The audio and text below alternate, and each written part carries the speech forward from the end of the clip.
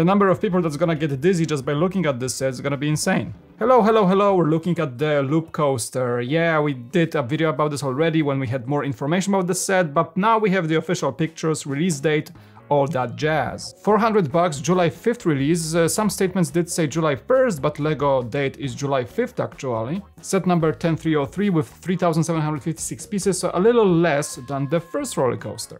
The epicness from 2018 was 4,124 pieces at 380 price tag, so it's a $20 more expensive and a little less pieces for the new one. Now, this is not the tallest set of all, it stands at 92 centimeters. The Saturn V, for example, was a meter high, exactly perfect. So I was about to call it the tallest set in the LEGO lineup, but it's actually not. It's pretty close though. And by the way, this is an icon set, so LEGO is already using the tag or brand or label icons to portray big black box models. Gotta say, love the color combo of the box of black, yellow and blue. Also like that little bit of a light behind the coaster to just emphasize the epicness of the shape of the build. The shape is actually very interesting. It's a shorter track, by the way, than the previous one, so it's gonna go really quick. Close your eyes, blink and you're gonna miss it basically. But it feels also more compact, more kind of, I guess, solid. As a set overall, it doesn't seem as finicky as all those towers and different poles that the first one was introducing. Yeah, just the overall feel, like as I try to compare these two sets, you know, this had more of a kind of a skeleton look to it. There was a lot of empty space under it, so you could see that it could have been filled, but this was already ginormous. So LEGO was trying to keep it a little bit, you know, within the specs of price and piece count. So in the new one, I think that is really better represented with more space just used and less of a footprint a little bit, so you can place it in. You basically need less space to keep it on display. 11 minifigures included: ride operator, balloon seller, pretzel seller, hot dog seller, grandma, young boy, 5 raiders, and 6 of the minifigures have reversible heads, so different face expressions. I feel the lineup is very solid. I really like the hair molds, and this guy looks like some cool dude from the 70s. Really cool hair mold. Look at that little extra side hair. Some cool prints as well. Gotta love that. Gotta love the colorful birthday boy shirt. Very expressive minifigures. I think that's gonna be my favorite. He looks like he could fly a jet in Top Gun or something.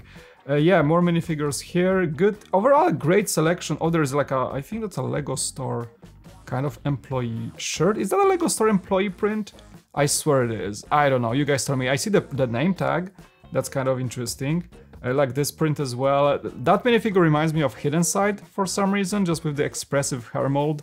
Really cool hair and a little bit of a cool jeans jacket of sorts. So the hot dog vendor is pretty simple. Love they're very expressive. So glad to see creator adding more cool minifigures, and a squirrel is here as well. So there's that. Pretty cool little mold as an addition. Alright, now to analyze the set real quick. First of all, this ginormous tower. I mean, that's gonna be a fun build, stacking tons of that. I like the detailing with the triangular pieces in 2 shades of blue. I think there's also a counterweight we're gonna see in other angle of the set that basically makes this whole thing work. It's gonna be motorized, just like the first one, so we're gonna be able to remove that lever and probably plug in a motor that's gonna make it all work automatically, just like the first one. Are the 2 loop elements different, or like different arc? Because this one is more like a teardrop shape, this one is more oval. Does that mean that that element and that element are different angle, different curve than this? I think so, or they're not bent really. No, you can see they're like more vertically aligned, and this one is more like horizontally aligned. Few new elements for the coaster track to create those loops. I really wanna see where it's gonna lead in the future, or what mocks can be created with that. Really enjoyed. Also, the structure is pretty cool, holding those loops to the side. Looks like a, you know, like a real life roller coaster, or how you see those structures in amusement parks. That's kind of exactly how it would look like, if you ask me. I'm digging this angle, this whole section. You can see that's what I was saying in the beginning, that there is just more space used, that palm tree fits there, kind of covers some of the mechanisms. You know, there is not much exposed technique. There is some here behind the giant tower, but I think it's less exposed technique than the first roller coaster. Really like the boarding area here, very amusement parky. Are those extra coaster track elements to create that roof. That's kind of nice, really like that one. There's some foliage in here to create a little bit of a complete look again. The cool little sticker entrance, height check, what you cannot bring onto the coaster. And yeah, there's like a pathway to the boarding area. Yeah, like overall aesthetics of this set. There is more. Ooh, there's a stuck balloon actually here, so that's not cool. Sometimes people lose stuff on the coasters and they can be a hazard, so that's kind of like a weird thing to see here. And also there's, I think, a camera that takes your shots, and there are some shots stickers on the boarding area where you can see yourself about to puke.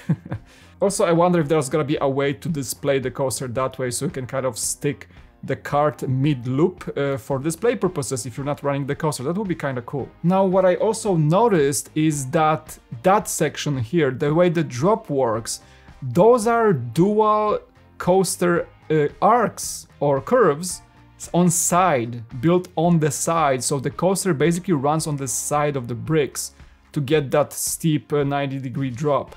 That's sick. Like, you go from up here and then the track switches to the side to make it work.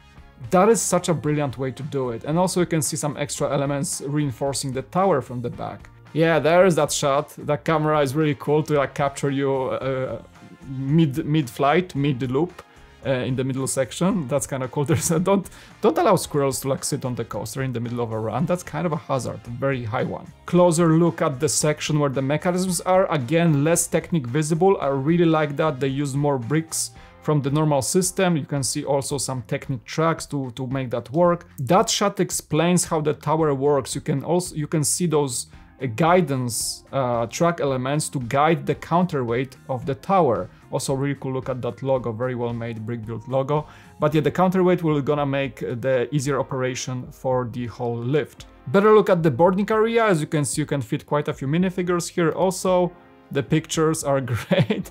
The guy that's also in the set is on picture 2. There's a squirrel on picture 3. Okay, so there is a joke.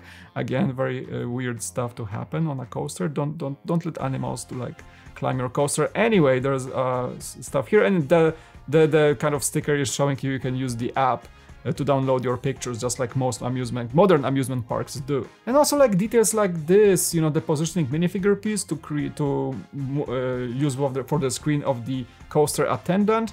Just like, I think LEGO stepped up their game for detailing a set like this. I really like it. It takes less footprint to display it. You know, the first one was a very bulky, very large footprint. It required like 4 of those cubical elements in a LEGO store to display properly. It was, I worked back then when that thing came out in a LEGO store, and to display it we had to like dedicate a giant area to make it work, and so the people can see the coaster from all sides. This can live, and in this example, on like a piece of furniture next to your wall. Kind of reminds me of how they did the Pyramid of Giza that you can place against the wall. It's gonna still look good. The coaster, because it's more wide, like long and less wide, more long, more tall, it's gonna be able to live in more places in your house than the first coaster, so that's a good thing. And if you ask me, I can totally see myself placing the Saturn V rocket right next to it, just because it's itsy bitsy taller. It would work just fine next to the coaster tower. Well, $400 for a very good set. Another one. Now, I missed out on the first one. I did have experience with it back in Brick Vault. It was such a fun set to play with and review and all that. I never had my own copy, so this one is, yeah, it's like next to the castle and next to the Optimus Prime and next to the lots of other things, the Ferrari. Probably a must-have, but space-wise, very difficult to find space for it. I like that it's more vertical again, that it's more of a footprint. Verticality is good for most Lego people, like, because you can always find some not so wide space to display it. Anyway, what do you guys think? Comment section is open below. Wow. Now let's wait for that castle and see what happens, because Lego has been killing it with the prices, with the epic sets. Hard to keep up, very hard to keep up. Comment section is open below. As always, thank you so much for watching. Check out those videos here as I talk about other Lego things and review stuff perhaps. Maybe you're gonna like it. I'll see you in the next one. Thanks so much for watching again. It was Mike. Talk to you again. Bye.